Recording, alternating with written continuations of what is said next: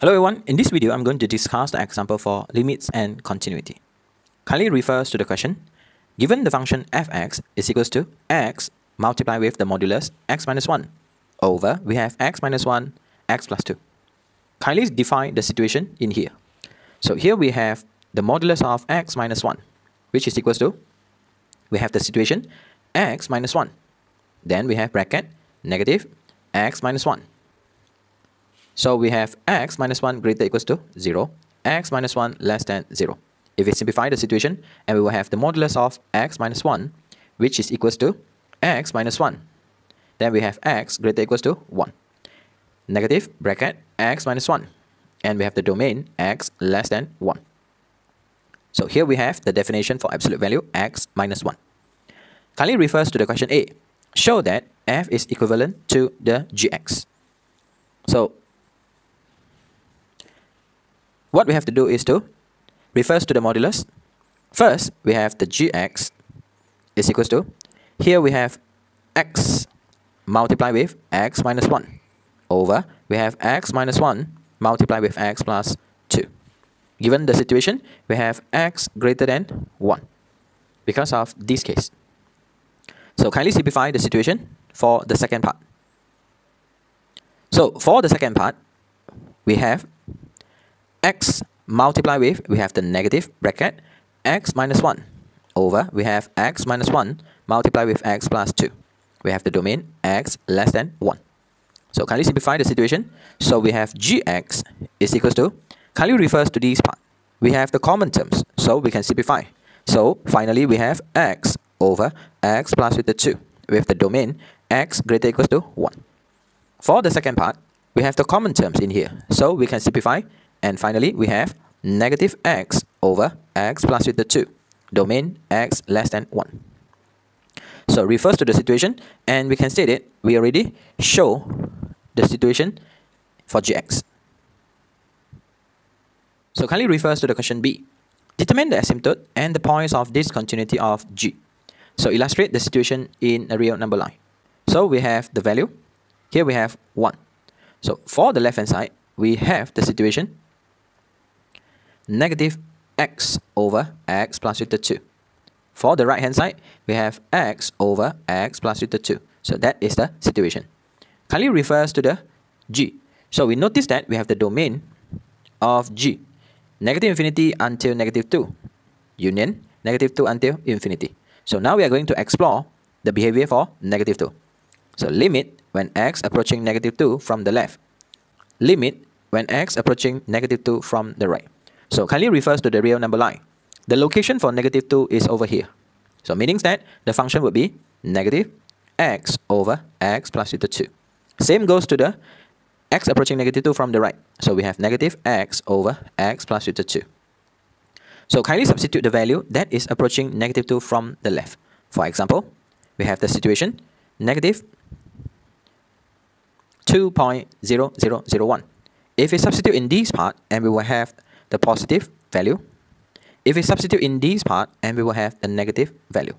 So for this case, limit when x approaching negative 2 from the left. For the function, negative x over x plus with the 2, and we will have negative infinity. Meaning that when x approaching negative 2 from the left, the value of y which is decreasing. Refers to the right hand side. When x approaching negative 2 from the right, for example, we have negative 1.999. If we substitute in here, and we will have the positive value. Same goes to this part. We will have a positive value as well. So limit when x approaching negative 2 from the right for the function negative x over x plus with the 2. And we will have the positive infinity. So from here, the vertical asymptote is x is equals to negative 2. Next, we are going to find the horizontal asymptote. Limit when x approaching negative infinity. Another one, limit when x approaching positive infinity for the function. So kindly refers to the situation. The question said negative infinity, meaning that we are going to substitute negative x over x plus with the 2. For the situation positive infinity, meaning that we are going to refer to the function x over x plus with the 2. So if we substitute the value, and we will have the indeterminate form. So what we have to do is to divide the highest power of the denominator. So what we have to do is to reverse to the denominator. We have the highest power, which is the x. So what we have to do is to factor out the x. So limit when x approaching negative infinity. So what we have to do is to factorize the x.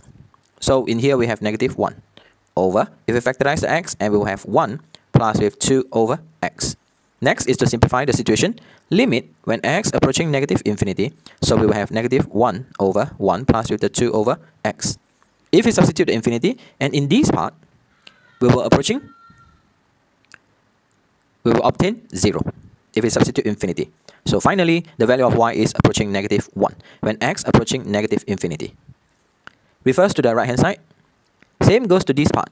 If we substitute the infinity, and we will have indeterminate form.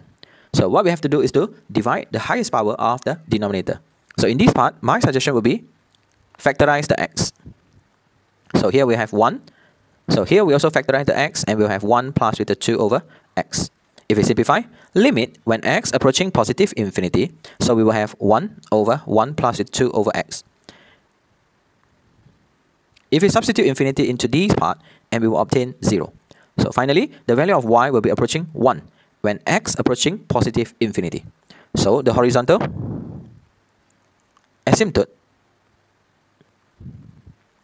are y is equals to negative 1 and y is equals to 1. So that is the horizontal asymptote. So in here, we have 3 asymptotes. Number 1 is vertical asymptote, x is equals to negative 2. Number 2 is the horizontal asymptote, where we have y equals to negative 1 and y equals to 1. So now we are going to discuss the discontinuity of G. If it refers to this question, number 1, the domain for the G is equals to negative infinity until negative 2, union negative 2 until infinity. Meaning that we cannot substitute the negative 2. So in here, G negative 2, which is equals to undefined. For the continuity, the first condition is undefined for G negative 2. So very obvious, we can say that the function gx is discontinuous at x is equals to negative 2. If you are new here, kindly consider subscribing to this channel and share this video to your friend. Thank you so much for watching this video. Bye.